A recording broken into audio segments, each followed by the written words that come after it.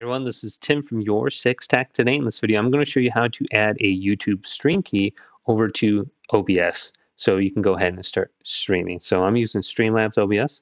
We can go down to the cog right here for settings and scroll on down to stream. And then we can go to streaming services. And then we can choose YouTube. So if you're coming from Twitch or something, you can choose that too if you have that platform. And then you can choose the primary YouTube ingest setting or server right here. And then we need to go ahead and get our stream key. So let's go over to YouTube now. Open this up.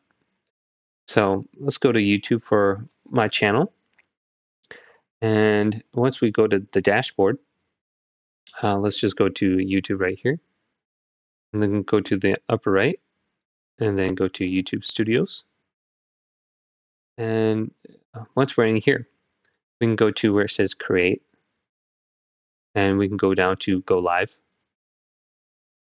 And then you're going to have to set this up. So we can go to Start Right Now. And then Stream Software. And then you can enable monetization and stuff like that. But here is your stream key in the bottom left. So let's just close all this stuff. So it says stream key right here. You can see it if you press the little icon. And then just go to copy. Then go back over to Streamlabs. And let's open this up right here. Then you can right click into here and you can go to Control V or paste. And then you can hit done. Now when you hit start stream in the bottom right, you should be able to start streaming. Looking for stream, it says Streamlabs is currently in recording only mode, which hides live stream features. Would you like to enable live stream features? You can go to enable live stream. And then we have the option to go live right here. So as soon as you press that, you should be going live on YouTube.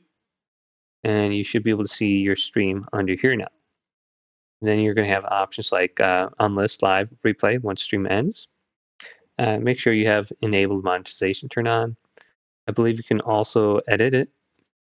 So if you want to change the tags, the title, descriptions, we can go to customize. If we want to go ahead and decide who can message us, participants, like subscribers and whatnot. Here's monetization. And then details. Do we have the option to change the thumbnail? Right here we do. We can add it to a playlist.